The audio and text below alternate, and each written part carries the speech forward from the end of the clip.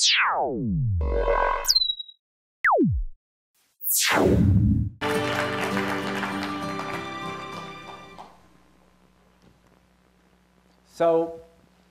I'll take you back to 1995. I was a graduate student studying at Seoul National University. I had been there for, 6 months.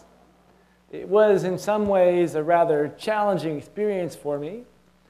Korea, this is, of course, a little while ago. Well, it was a rather difficult place for a foreigner like myself to live. And I felt a little frustrated, I have to say, by the overall experience. There I was, trying hard to learn Korean. I know I didn't speak it very well. And I found myself constantly in a sort of similar series of conversations in which the Koreans would say, and some of them would try and speak to me, although not that many. They would say something like this. Where are you from? Well, I'm from the United States, or 미국, as we say in Korean. Then they would ask, well, how long have you been here? I would tell them. They'd say, well, how much longer will you be here? This didn't seem like an entirely friendly question. And then maybe we'd talk a little bit about kimchi, something I'm still trying to eat. And then we would end the conversation. I made an effort to get to know some Koreans, and in fact, a bunch of students from the university took me on a trip. We went to see a couple temples, but essentially, I found it almost impossible to talk to them. So I've wondered, of course, trying to learn Korean, I wondered how could I sort of break through and get to know this country? Along the way in this process, this is now end of December, I decided that for New Year's I would take a little trip. I got on a crowded bus and went down and eventually ended up at a remarkable place, a temple called Haeinsa in the Kaya Mountains above Daegu. And I arrived there on this bus. Must have been around 9 o'clock in the evening. A little bit tired, not really sure where I was. And I started to wander my way up towards Heian Temple when I was grabbed by a middle-aged woman, which we technical term is ajumma. And she took me into her little hotel there. They call it a minbak. It's a little hotel where you get a little piece of the floor to sleep on. And then I settled down. I found a little place to sleep at least.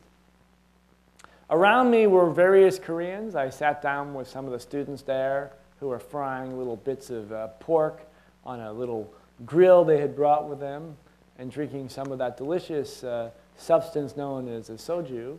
I'm not sure what the technical term for it is, but I tried a little bit and tried to talk to them, but I didn't really fit in. I should say, by the way, that I was a little bit different than your average American who washes up on the shores here in Korea. There are some foreigners who come here as English teachers to teach English all day and then go out and, I don't know, get drunk at night. That wasn't really me. And then there are those in the military who come here to practice artillery and then go and get drunk at night. And that wasn't really me either. Then there were missionaries, of course, who would go around and sometimes with tags and try and talk about rather abstract things. But that really wasn't me either. So a lot of Koreans had trouble sort of placing me.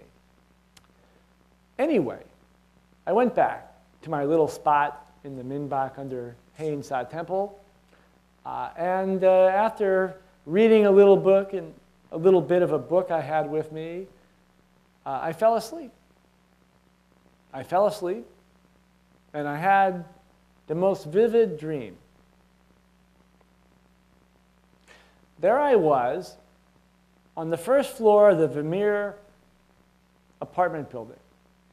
This is in Manhattan on 7th Avenue, if you're familiar. This is where my grandmother had lived. I remember it vividly as a child. And I was running around on the first floor in the lobby looking for my grandmother. I asked the doorman, a very sweet man, and he had no idea where she was. I ran out to the elevator banks and looked in all directions, but she wasn't there. And then I ran out the front door of the Vermeer, right onto a crowded street known as on 7th Avenue right in front. But I couldn't see my grandmother anywhere, and I was getting worried. Where is she? Where did she go? And then I came back in. I talked to the doorman for a minute. I turned around, and there she was, coming in the front door, her arms loaded with groceries and bags of various goods she had bought. And when I saw her, when she saw me, she put down her baggage, she opened her arms, and we embraced. We embraced, and at that minute, at that moment, I felt myself in a sort of a strange, how would I say, a strange state of sensation of changing from one environment to another, and slowly I found myself back in that little room in the tiny hostel, the Minbak, beneath Haeunsa Temple. But when I woke up, it felt odd to me. This is almost midnight, by the way. I felt almost as if my grandmother was there with me. And I sat there sort of puzzling because there was something odd about the dream, something odd about this particular dream.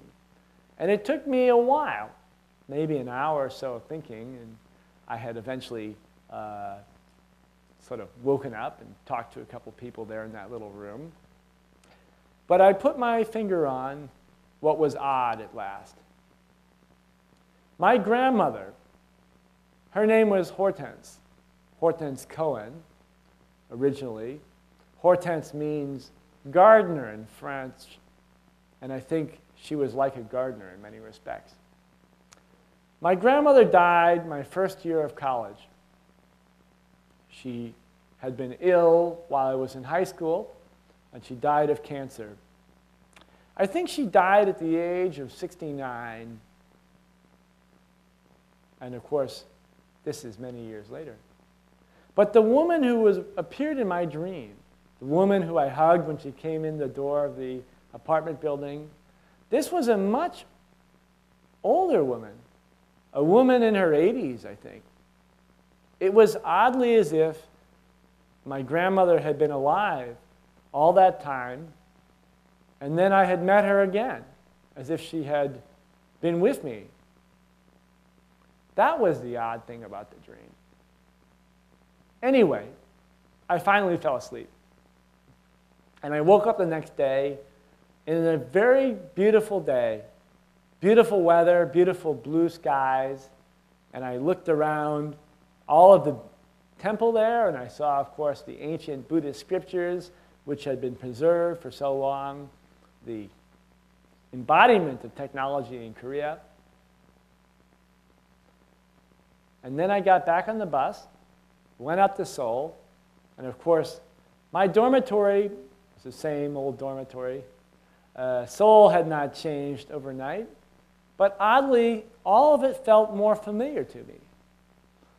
Suddenly, well, you could say my Korean got a little better, but I started to make more friends there.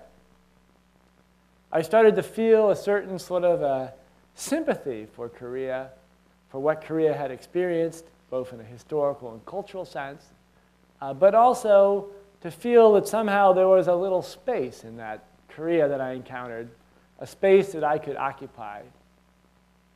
Not only that, within a few months I had met a woman who I would eventually marry, and the whole sort of path of my career tilted oddly from that moment. From that moment. Now my grandmother, Hortense, the gardener, like a constant gardener, I think. She was a very unusual woman, and of course significant to me. I mean, all grandmothers are significant, but significant because she had such incredible expectations for me. I think she had expectations for my father as well. But I'll tell you a story about my grandmother. Well, maybe I'll tell you two short stories. The first is, when I was around 10 years old, my grandmother, whenever she saw me, whenever I came to New York to stay with her at the Vermeer apartment house, she would give me some candy, give me some toys. She would spoil me, you might say. And then when I was 10, suddenly, nothing. Cold turkey. I would see her, she would be nice to me, but she would not go out and buy me special toys or take me to shops. It became serious suddenly. And I realized that my grandmother, oh, I'm sorry, I forgot to advance. I was going to show you my grandmother. So this is the title.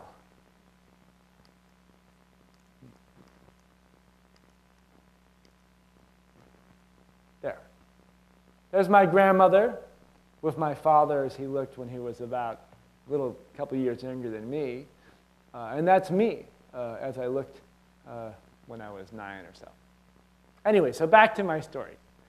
So my grandmother was like that. She had decided that at the age of 10, things have to change, that she had to treat me in a different way. And she did another thing soon after that. I received a package in the mail from my grandmother.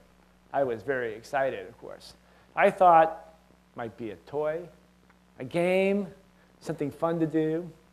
I opened the package, and it was a big package. And inside were about 7 heavy, thick books. History, a couple very difficult 19th century novels, and something about, I think, science. Now, I won't say that I actually read all these 8 books that she sent to me, but what I will say is that it had a profound impact on me, that my grandmother expected that much of me. She seemed to have this vision of what I could do, as if she was constantly watching me, hoping that I would follow along this path. Now, as I got older, I think I lost sight in a way. I'm not really sure exactly what my grandmother had in mind for me. But there I found myself in Korea in a rather busy environment. Oh, here's a little humorous one. So this is a picture I took when I was in graduate school of my sort of pretending to be a visionary. So I had this great idea about the role that I could play in the world. And of course, it was a joke. This is my old apartment, by the way, when I was at Harvard. But in a strange way, although it was a joke, it was related somewhat to what my grandmother had offered to me, the sort of seriousness with which she looked upon me and what I did, to give me the books, to have the expectations of me of some sort of maturity. So the fact that she came to me in that unusual dream that one day at the Haeunsa Temple, this was of the ultimate significance for me. Its true meaning for me, just go back. Its true meaning for me, I think, is one which is unending. That is to say, there's no final conclusion, final moment at which it's over. And I keep asking myself, even now, what part of this life experience of mine goes back, can be traced back to my grandmother's ideas, her own plans for me. And of course, I don't know the answer to it. But I'll tell you one more sort of interesting story about my grandmother. And this is, of course, from the perspective of my father. for whom she was, of course, a mother. He tells me the story, and I saw this myself, that of the 3 sons of my grandmother, my father, and then my 2 uncles, all of them were convinced that my grandmother loved them not equally, but that loved them more than the other 2 brothers. This is actually quite an amazing feat. And I think about it all the time with my own children. How did she manage to do that for each one of her sons, to make each one feel as if he was the most beloved of all? And there was something of that that I felt myself in my experience with my grandmother. I didn't spend a lot of time with her, but as we all know, the amount of time you spend with somebody is not particularly important at all. But it was that moment at which I happened to come to meet her there in Korea and to hug her in this faraway country that suddenly it was no longer so far away. And since that time, I've ended up spending quite a good amount of time in Korea, here in Korea, and it's not far away at all. In fact, in some ways, it feels very much like home. Thank you.